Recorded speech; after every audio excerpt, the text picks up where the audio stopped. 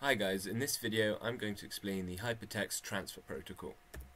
So, HTTP, which is what it stands for, is a protocol that defines how a web client requests web pages from web servers and defines how web servers transfer web pages to web clients. Now you probably don't understand a lot of this terminology like protocol or web client or web pages, but I'm going to explain that in the next slides. So we'll start with web server. So a web server is just a computer system, but it stores web pages. Now web servers run special software called web server software. An example is Apache. So just remember that it's just a computer system and it stores web pages and that it runs special software. Okay, so what are web pages? So we know that a web server stores web pages. So a web page is a HTML document, and if you don't know what HTML is, it's basically a language which allows you to write web pages. So a web page, for instance, is like a Facebook web page. You go to Facebook. Facebook is a collection of web pages, or Google, for instance, has like hundreds and thousands of web pages and whatnot. Basically, every website that you access through your browser is a web page. So web pages are stored on web servers. And as I just mentioned, all websites are a collection of web pages. And web pages reference objects. Okay, so what is an object? Well, an object is a file. So like a JPEG, video clip, or an image. So every time you go on a website and you see something like an image, that's an object, or you see a JPEG, that's an object. Well, JPEGs are images, but you get what I mean. So these objects are addressable by a single URL, and I'm trying to look at the code. Okay, so we have, if you look at the HTML code, I don't know, it might be a little too small to see, but actually it links an object, it links a PNG object, PNG file, image on like halfway, so that would be considered an object. And a web page will reference several objects, in fact loads of objects. Sometimes it's quite frequent that they reference loads of objects. Okay, so we've understood what web server is and web pages and objects. So what is a web client? Okay, so a web client is anything that uses the internet is basically a web client. Why? Because devices that use the internet must interact with a web server. So we can say that a web client is something that interacts with a web server, or a device that interacts with a web server. Now, all web clients will request for web pages to web servers, and web servers will respond. So what does it mean to request and respond?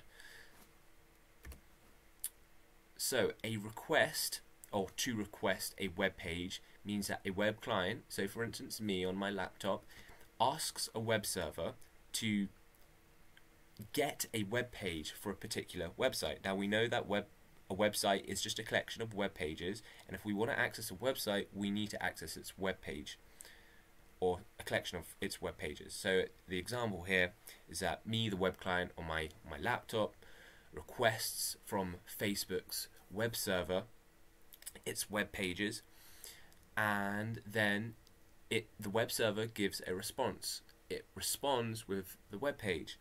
So web servers respond to requests. This means that a web server will transfer the requested web page to the web client, and the web client is just us. So that was the basic overview of HTTP, but do continue watching if you want for some more insight or a deeper analysis. So HTTP uses TCP. If you don't know what TCP or perhaps UDP are, there are plenty of good videos on YouTube explaining that. So I'm just going to assume that you know this. So yeah, HTTP uses TCP. So it's used when requesting and responding.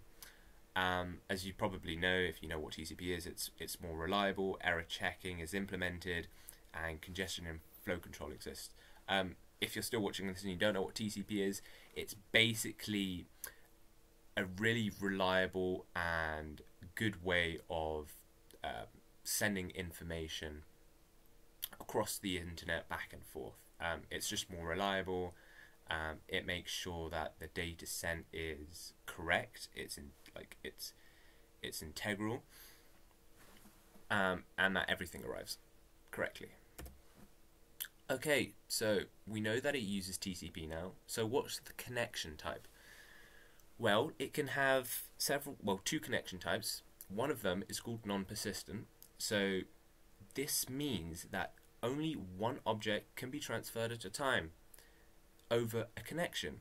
So when you make a request using TCP, an HTTP TCP request, then it can give you a non-persistent response. So this means that only one object can be transferred at a time. So for instance, like a file, it can only be transferred one at a time. And after that object is sent, the connection is then closed. So say you have 7 objects, 7 files. You will send one file at a time. You'll create a connection between the web server will create a connection between itself and the web client. It will send one object first, and that connection will close. Then another connection will be made and send the next object, and that process repeated until it doesn't need to send any more objects. I've put an example, so the connection closes, and then the next object is sent. It closes again, and the process repeated until objects have been transferred. Okay, so that was one type of connection. So the next is persistent. So unlike non-persistent, where the connection closes, persistent connections stay open until all objects have been passed through. So it just doesn't close. Port 80. Okay, so in order for a web server to get requests, it needs to listen out for these requests. Much like we have ears, we need to listen to other people's requests or questions. So a web server will do this by listening on ports, and the port that it listens to is port 80. So it will expect to receive requests or responses, because web servers can also make requests. And yeah, that's pretty much it. So just remember that web servers listen on port 80. Oh, so that's HTTP summed up. If you have any questions, do leave a comment. If I've missed something out, or if you found something that's wrong, do leave a comment. That would be pretty useful. Or if you have anything insightful to say, leave that down below. If you found this video helpful, give a like. You can check out, what I plan to do is create another video, so like a hands-on tutorial on how to actually make a request.